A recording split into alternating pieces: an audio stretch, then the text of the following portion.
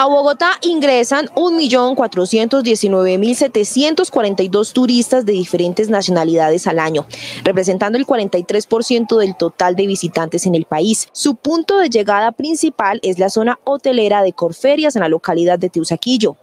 En esta llave, por la seguridad ciudadana, este es un frente de seguridad turístico que convoca a la Policía Metropolitana de Bogotá y agremia a más de 45 operadores turísticos aquí en el sector de Corferias con dos propósitos. Primero, mejorar la reacción de la policía para atender los motivos, especialmente contrarrestar el hurto a personas, en este caso dirigido a la protección especial del turista. Bogotá cuenta con 22 cuadrantes de injerencia turística donde se ubican 414 atractivos turísticos. Nosotros contamos con una policía de turismo de más de 100 uniformados que cubren los diferentes sitios de interés turísticos y articulan las capacidades de la Policía Metropolitana de Bogotá para satisfacer las condiciones de seguridad de todos los operadores turísticos aquí en Bogotá. Habitantes del sector mostraron su agrado al conformar este frente de seguridad.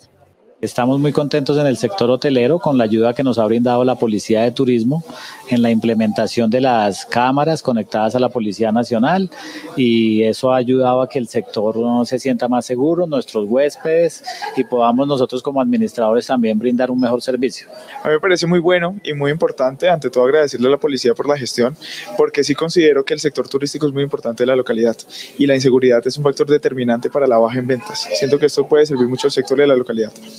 Este frente de seguridad turístico está conformado por más de 30 operadores turísticos, entre ellos hoteles, hostales, agencias de viajes, restaurantes y transporte especial, ubicados entre la calle 25 a la 26 y la carrera 37 a la 40.